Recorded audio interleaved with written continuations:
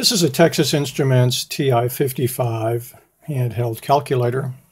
I recently acquired this calculator. Production of this calculator began in 1977. And like all of the calculators of its day, it had a rechargeable battery pack. I'll just pop that open. It looks like this. These battery packs contain 2 nickel-cadmium batteries, and they were notorious for leaking. The batteries inside of this battery pack had both leaked very badly and essentially destroyed everything inside. After a valiant attempt at reviving it, I was unable to repair it. The way that this battery pack connects to the calculator is through this 3-pin connector right here. You can only go in one way, and it connects like so. Now the calculator also has an AC charger, and the AC charger plugs into the battery pack like so, and then the battery pack in turn plugs into the calculator. The power supply puts out a 5.7 volt AC. There's nothing inside of here except for a transformer. The battery pack acts as the rectifier. So if the battery pack has gone bad, then you cannot run this calculator off of the AC power supply. At the same time that the TI-55 was in production, Texas Instruments also made the TI-30. These two calculators are quite similar physically. The TI-30 was considered to be an economy calculator, whereas the TI-55 was more of a premium calculator. Now the TI-30 also has a battery pack that is nearly identical to the battery pack to the TI-55. The battery pack to the TI-55 is called the BP7, and the one to the TI-30 is called the BP8. These battery packs are identical, except for the way that they connect to the calculator. The BP7 has the proprietary 3-pin connector, whereas the BP8 has a standard 9-volt type connector. And correspondingly, within the calculator, it also has a 9-volt type connector. The reason that this was done is so that this inexpensive calculator could also be run by an inexpensive 9-volt battery. This is one of the ways that they reduced the cost of this calculator. So with the TI-30, you had an option of either an inexpensive 9-volt battery or a more expensive rechargeable battery pack. The 9-volt option is not available in the TI-55. So the way that this battery pack works is there is 2 rechargeable nickel-cadmium batteries, which in series produce 2.4 volts. There's a circuit board in this battery pack which boosts the 2.4 volt DC signal up to 9 volts. It is possible to replace this proprietary 3-pin connector with a standard 9-volt connector and therefore run the TI-55 off of a 9-volt battery. Since my battery pack has leaked badly and it's no longer usable, that seems to be the only option to get this calculator running. So we're going to open up this calculator and take a look. Opening up the calculator is quite easy, but it's not exactly the way you would expect.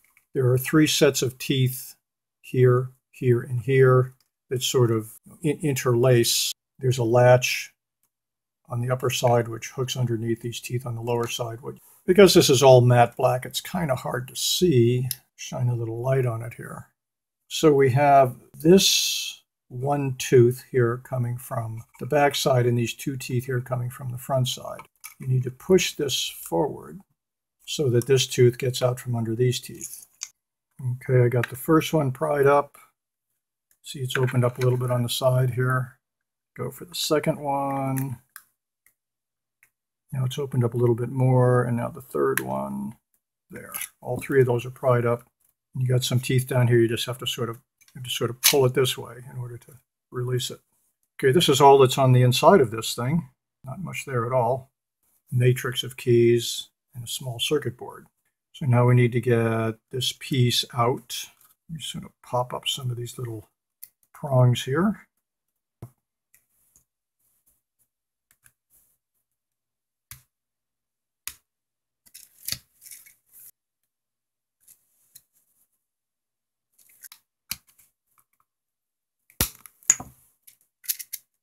Okay, so there's 1, 2, 3, 4, 5, 6 tabs holding this in. And slide it down a little bit, and out it should come. Now, something to keep in mind here. Between the physical keys and the keyboard, there's this sheet of styrofoam.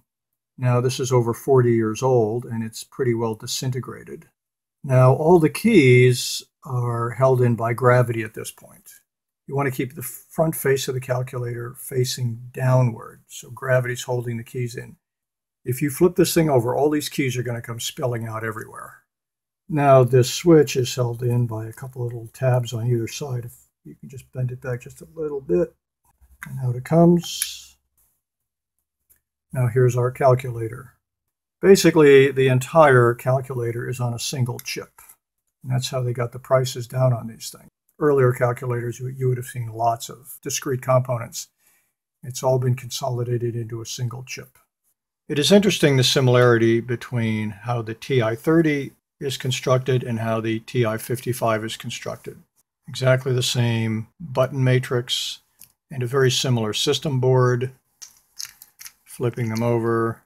On this TI-30, as you can see, we've had serious battery spill and corrosion of these pins. I used this board for spare parts. I removed the buttons from here and used them someplace else. But anyway, here we have again the similarity between the two.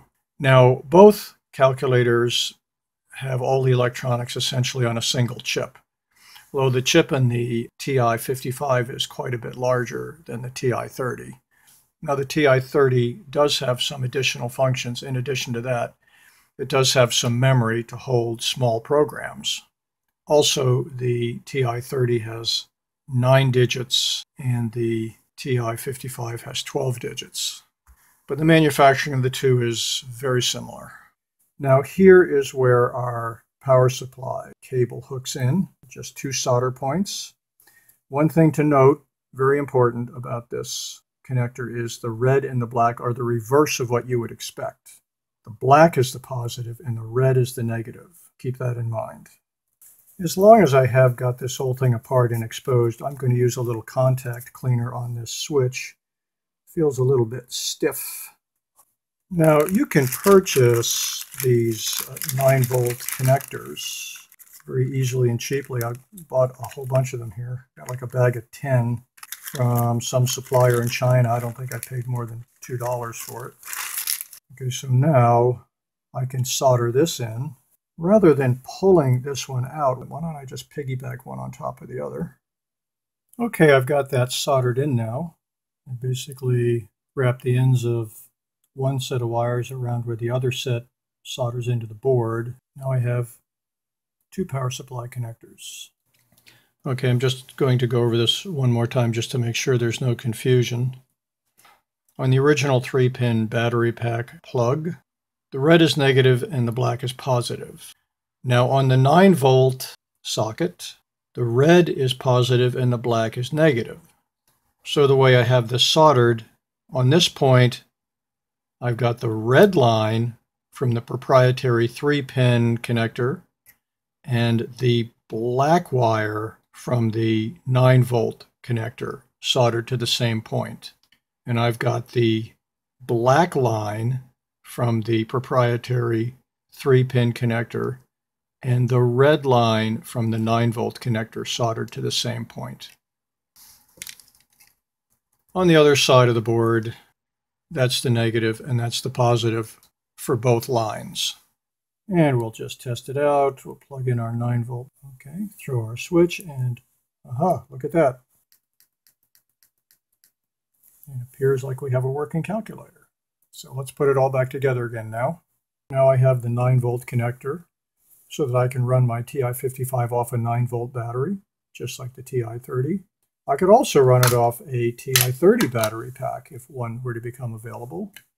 But by keeping the second connector, I could also run it off a TI-55 battery cable if that became available. So for right now, I'm just going to run it off the 9-volt battery, plug her in. Everything works. Excellent. Now that we have replaced the battery pack with a 9-volt battery, how do we cover the back? If you've completely given up on the battery pack and you're not going to try to rebuild it or anything, you can open up the battery pack.